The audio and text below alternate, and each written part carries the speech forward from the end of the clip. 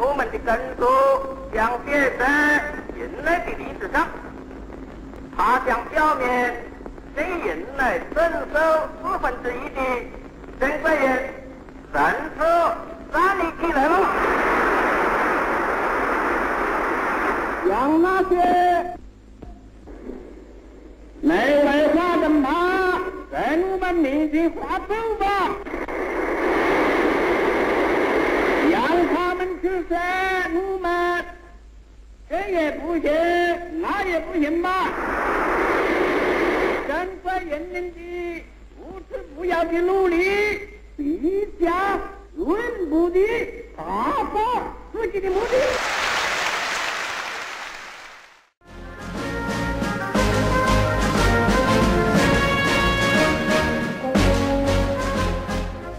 As early as 87, again this very room, the British journalist Jonathan Mursky, I interviewed here, and he asked me, if you see things become out of control, violence, then what do you do? Then I categorically read. Immediately I told, if things become out of control, then my only option is complete resign.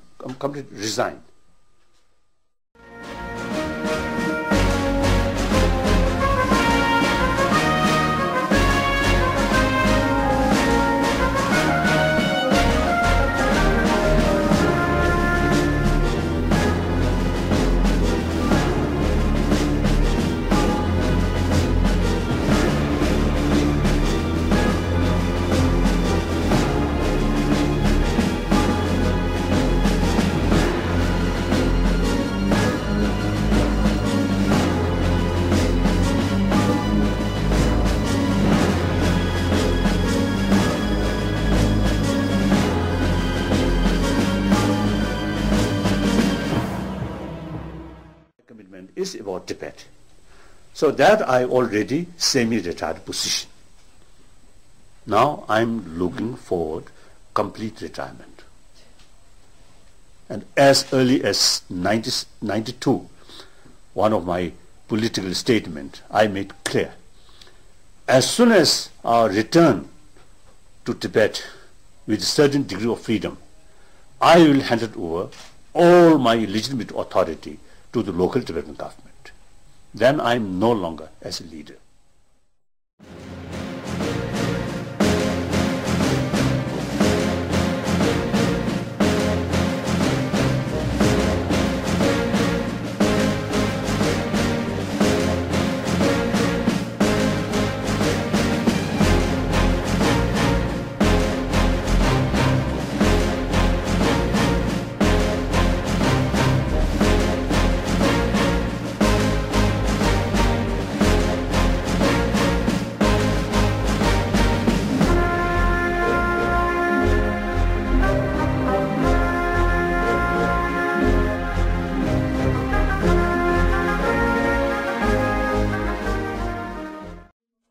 Shangri-La.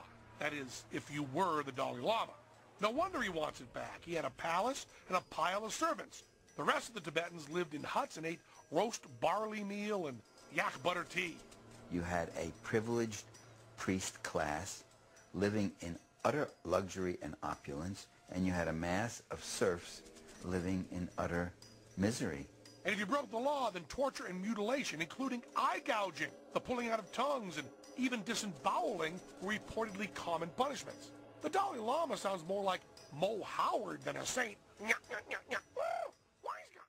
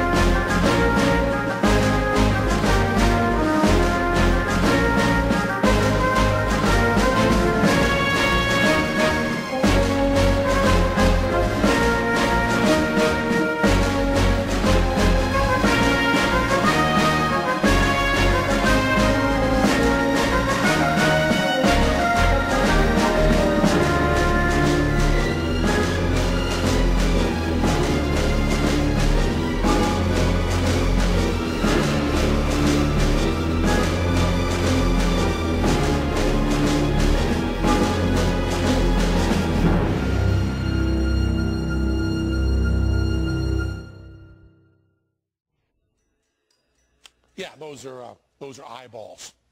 Since Mr. Lama has been run out of Tibet, the Chinese have introduced secular education, running water, and electricity. So maybe life is a bit better on the ground there. Of course, the Chinese have also thrown thousands into labor camps and prisons, stopped as much free speech as possible. Then there's that whole fucked up communism thing. But if you ask Tenzin Gyatso, DBA Lama, what is it with these holy people and their aliases? His holiness will tell you that he must return to power for the good of his people. In this case, good may translate into his people living in squalor and his government condoning slavery.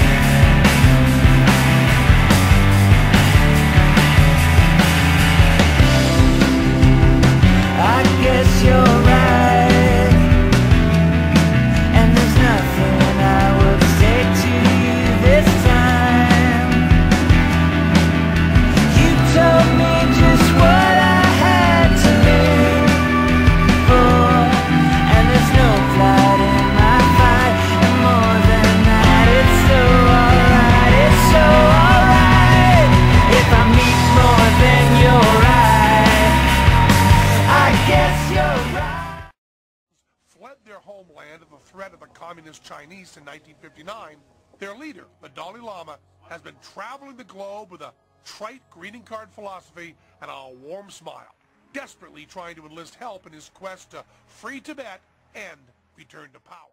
If I wake up in your mind, I guess you're right. I guess you're smart.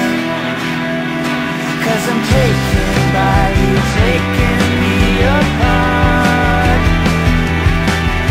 I could best believe I died to live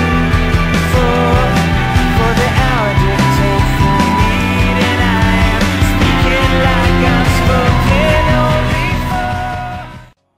for. This idea that he's a humble spiritual man with just a robe and a bowl